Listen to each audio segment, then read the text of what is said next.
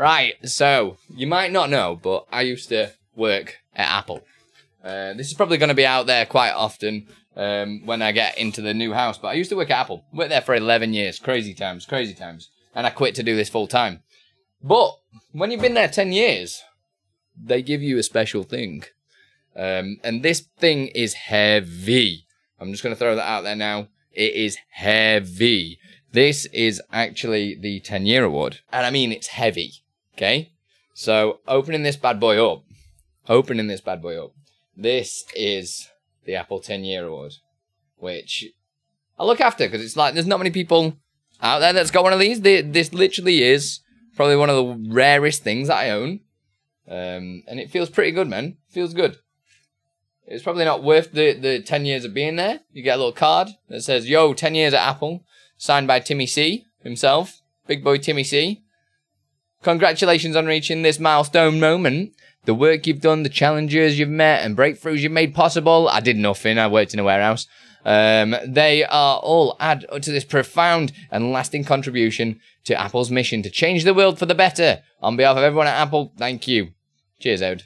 Right. So you get a little card signed by Timmy C. You grab yourself as well. This is what you get for 10 years employment. I mean, it's better than a slap in the face, ain't it?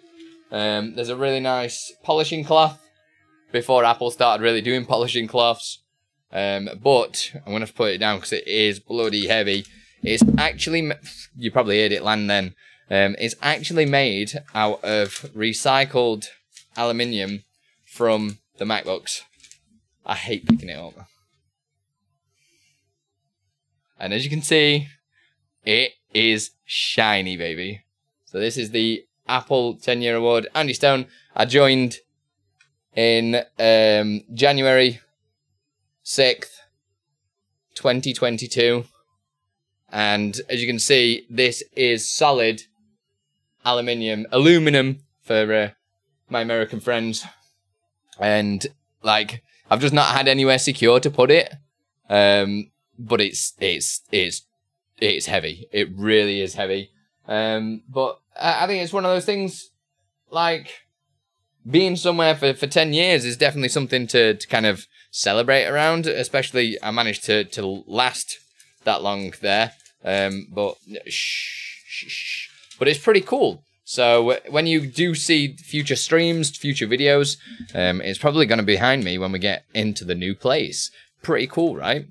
So I'm excited. Let me know what you guys think as well in the comment section below and all that jazz. I think it's pretty cool. And obviously, if you want to see these streams, I'm live at twitch.tv/Andilippi.